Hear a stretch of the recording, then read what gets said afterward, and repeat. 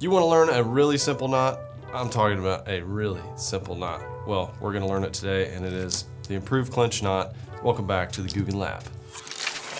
Okay, as usual, we got our paracord here, and we've got our paint can opener representing a hook.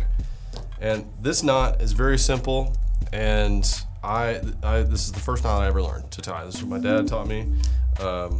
It's not my favorite knot, but it is very simple, and if you have a lure that you're using, that it's not essential that you're gonna get a ton of pressure on it.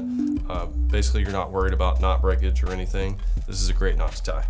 So you're gonna feed through your eye, your hook.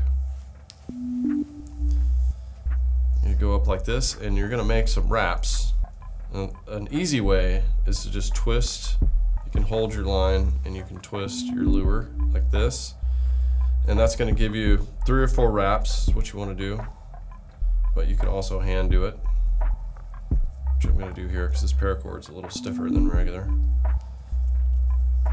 Go 4 wraps around the line, and you're going to go through the loop here, and then just right back up into that main line loop.